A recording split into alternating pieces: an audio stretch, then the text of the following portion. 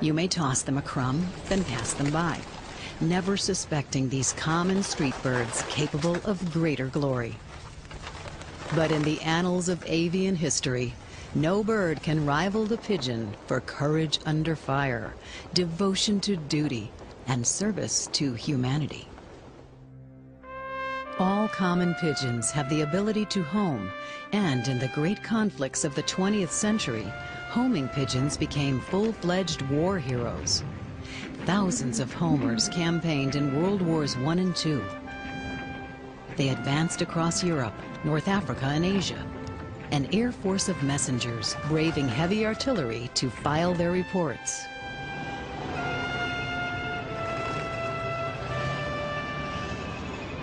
By the fortunes of war, a few achieved greatness. The foremost of these was G.I. Joe.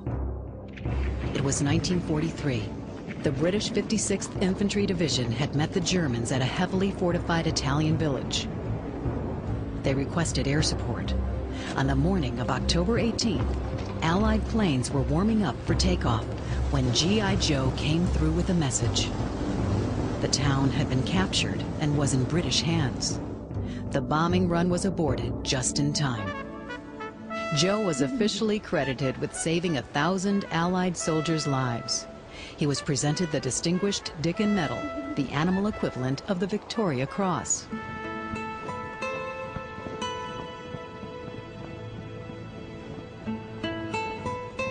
The amazing abilities of homing pigeons remain a mystery. Scientists believe they possess a solar compass in combination with geomagnetic sensors. They may even use scent to navigate. There's considerable controversy on how pigeons actually home. There's something about the bird that allows them to detect the magnetic fields of the earth. There's obviously other cues they also use. Dave Koslow knows what he's talking about. He's employing pigeons every day in his rafting company, Rocky Mountain Adventures, in Fort Collins, Colorado.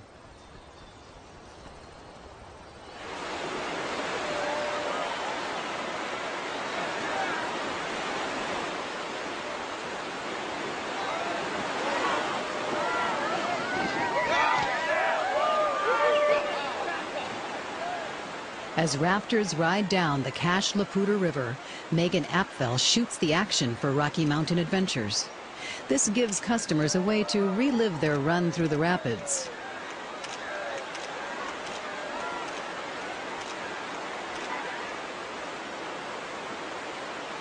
Now to get the film back for processing in time for the rafters to see their photos. It's 25 miles back to town over twisting mountain roads, and Megan must get set for the next rafters already heading downstream. The answer? Pigeon film couriers. Good bird. Megan loads a roll of film into a stretchy Lycra backpack, and the pigeon is up and away. Koslow calls it the Pigeon Express, and to carry his cargo, he uses birds specially bred for homing. But even the best required initial coaching. Training flights began at the end of the day, taking advantage of the bird's instinct to roost.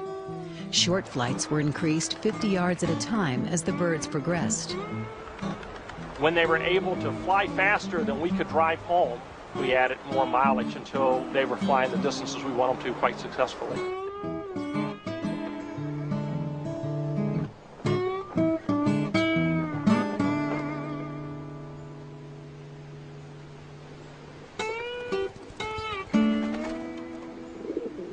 As a pigeon returns to the loft, it enters through a gate, setting off an electronic signal.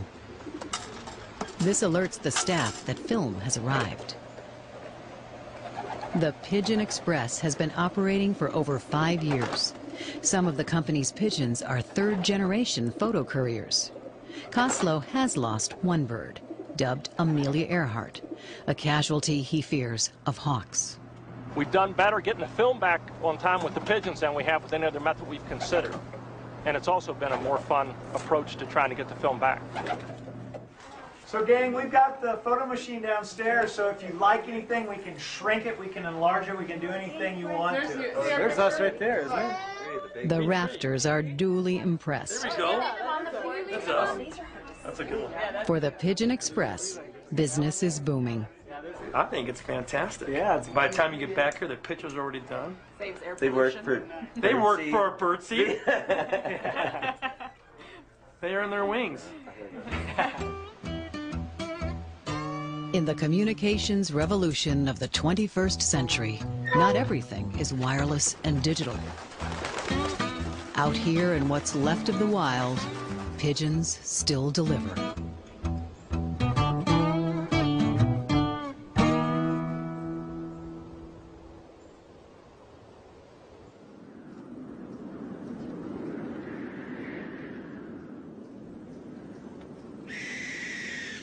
As evening approaches, a bird stands guard over the sugarcane fields of South Florida.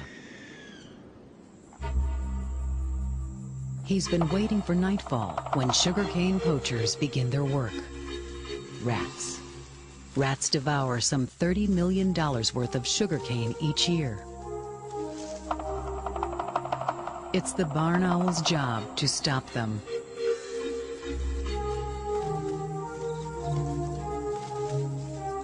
The faint rustlings are loud and clear to the waiting owl. Its disc-shaped face helps direct sound to its sharp ears.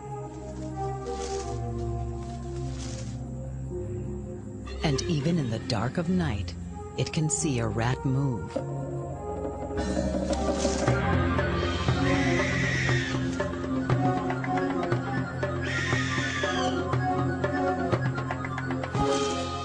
It's not much of a contest, for barn owls are members of one of the bird world's most extraordinary families.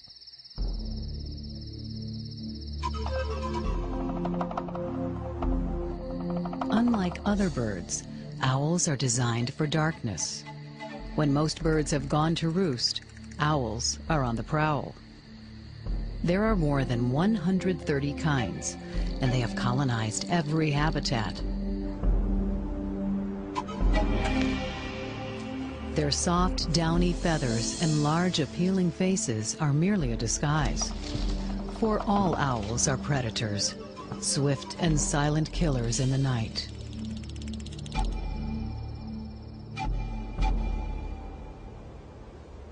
The skills of owls have mostly gone unnoticed in Belle Glade, Florida. Owls have long been part of this agricultural landscape, as traditional on the farm as a barnyard cat.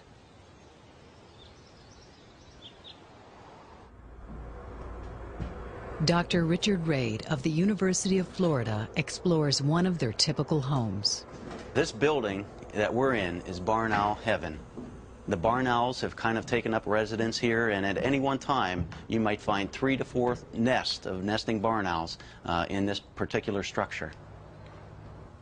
The dried-out remains of a meal prove his point. But unused buildings such as this are becoming harder for barn owls to find. And also, some of the urbanization is taking down some of the trees surrounding the agricultural area, and so even natural nesting sites are going and being built on. To most people here, it was good riddance. Not many appreciated what barn owls can do. But Wayne Boynton was different. I noticed a loss of habitat for the native indigenous barn owls, so I thought of a way to try to increase the number of barn owls in our area. I designed and built nesting boxes for them and placed them all over the farm. Like other growers here, Boynton was spending thousands of dollars a year fighting the rat problem with poison. The rats were winning the war. He thought barn owls could help.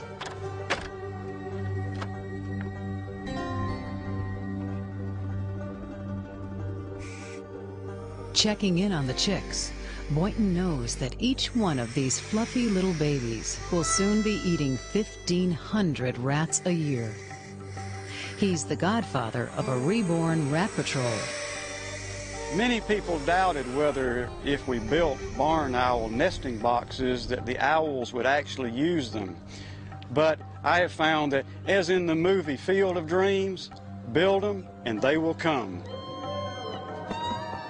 I have nearly 25 nesting boxes scattered throughout the 3,000 acres of our farm, and 100% of them are occupied. Boynton's success is turning things around for barn owls in the sugarcane town of Belglade. What do barn owls like to eat? Does anybody know? Yes. Rats, voles, rodents. Rats, voles, and rodents. That's right. Does anybody know what we call this? Yes. An owl pellet? An owl pellet. That's exactly right. Richard Raid is directing a 5th grade science project. They're dissecting owl pellets, the regurgitated remains of the owl's prey, to see for themselves exactly what owls feast on. Has anybody found any skulls in theirs? I have. Oh, excellent. I see 2 skulls in the same pellet. These 5th graders are constructing their very own rat skeletons. 6 rodents. I mean, I'm not sure what this is. What the heck is that?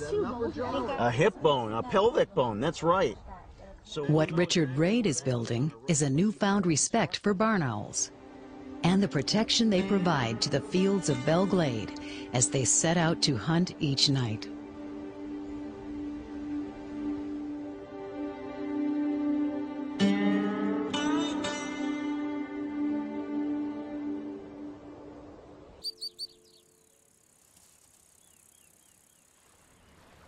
The ground squirrels aren't the only ones on Olcon with problems.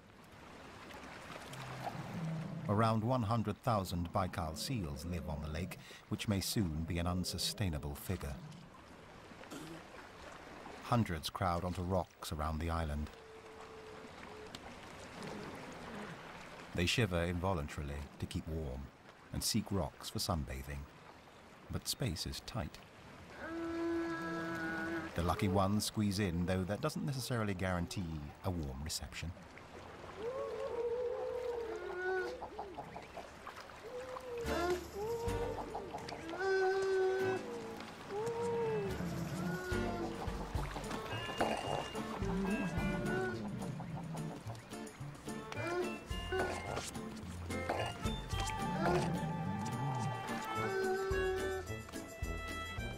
The frustration of one soon spreads. With few natural enemies, the seals apparently like to pick on each other.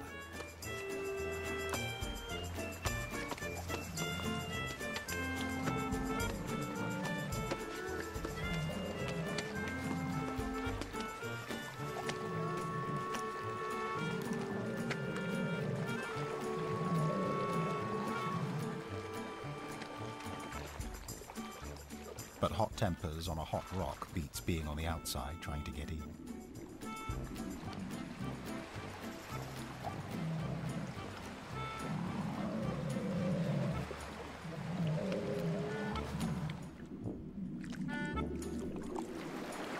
This exclusive resort isn't accepting new guests.